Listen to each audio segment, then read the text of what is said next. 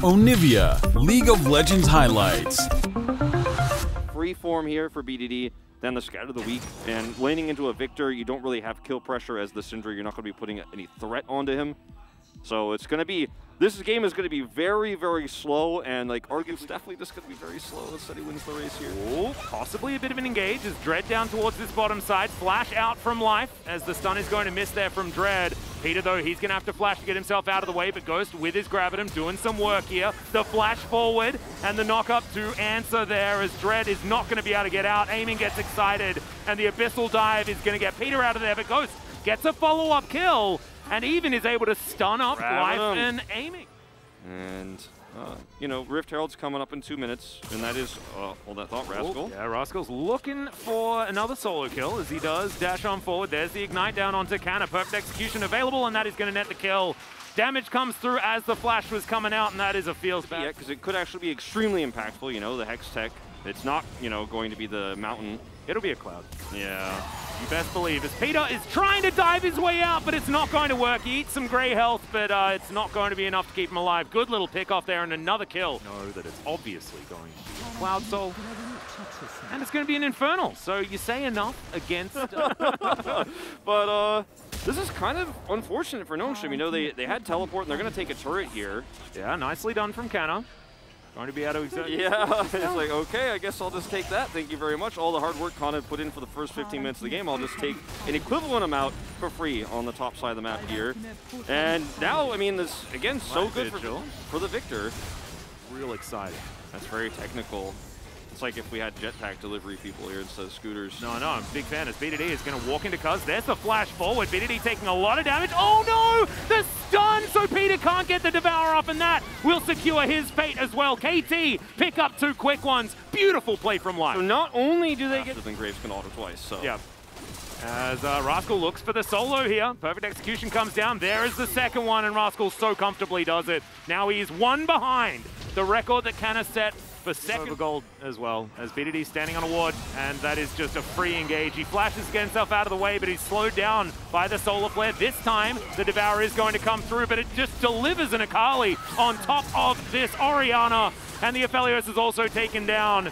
Canna's now trying to push them back, but 2 of their most important members are dead, and now KT can move anywhere they want on this map. Yeah, they're just going to group up here on the Baron at this stage, and Nongshin are just losing fights in neutral, straight up. I mean, they're just getting out-skilled, they're getting outranged, and in every single one of these moments, the engage tools are way better for Nongshin, and that's one of the things you lack, and that's something you mentioned for Peter early on with this Tom Catch. We want to see some more engage, but, you know, it's not really a safe engaged champion, whereas Leona gives you so many opportunities in these neutral fights where you're trying to set up for objectives, to set up a pick, Going's coming into play, which is why we don't really like the Aphelios into the Jinx. That's a choice that Nongshin decided to go for here, and it is now starting to hurt them amongst other issues, right? That they're behind in terms of the top lane with...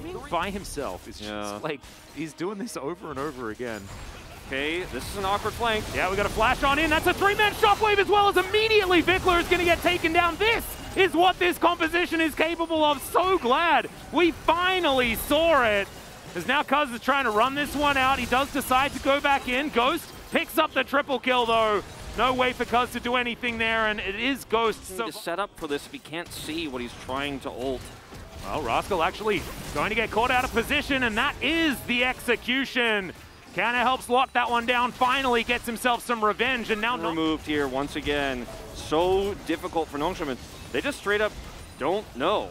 Yeah, and Peter's just wandering towards the bottom lane. They've got an Orianna on Vision, and yes, Ghost will find this out, but there is absolutely nothing Nongshin can do about it. So the Baron just taken for free here by KT. Yeah, they need time because aiming is just making it happen. We got another wraparound. It's 14 seconds on the Elder, and Nongshin have gone all in on making sure they have position on the Elder Drake. Vision is now going to get set up, and the bad news is there, but now KT can rotate back down. Cannon now looking for the wraparound, and it's so much jostling for position here from both of these teams. So patient here, BD waiting for his chance. Yep, the orb needs to be respected. Great Devour from Peter to avoid the Super Mega Death Rocket damage, and now Cuz dives on in there. Shockwave not exactly going to do a whole lot for Nongshin right here as the Aphelios locks down the Akali. Tom Kench is dead, but now KT with aiming in the back are looking to try and get this one done. Dread is going to lock down the kill onto Life, though. And Vikla flashes to get out of the way there. Now they're just chasing him down, fishing a barrel here for aiming. No way out. BDD's down, and that should be KT Rolster locking up this game tight. Now, they did end up losing a few members here. They lost the Akali early. Great play from Ghost. The focus fire was good. But once BDD's Shockwave missed, it hit only base of the Xinjiao there. Once that was off the table, KT just walk in and win the fight, and that's the difference in the late game scaling between these two teams. You have great engage as BDD, but Vikla is going to do long-term damage in the fight. As he did, you could see those numbers on the bottom of your screen. Dread going to go for a miracle steal. That's all you've got left. Yeah, this is an ambitious Elder Drake, and it's certainly going to be a flip, as it's not going to land in favor of Nongshin.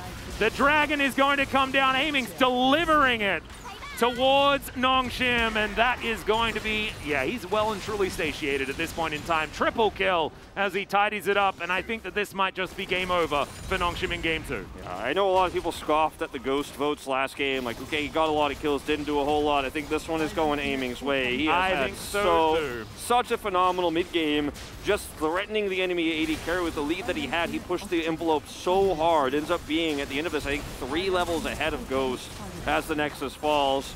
We're not there yet, but once the minions catch up, KT is going to bring us to a very critical game 3. That's 2-man Shockwave there, but I don't think it is going to be quite enough to stop these Nexus turrets from going down. Canna's trying to get towards his fountain as BDD will get eaten. Oh no, does manage to go golden for a moment, but Rascal tidies it up in the end.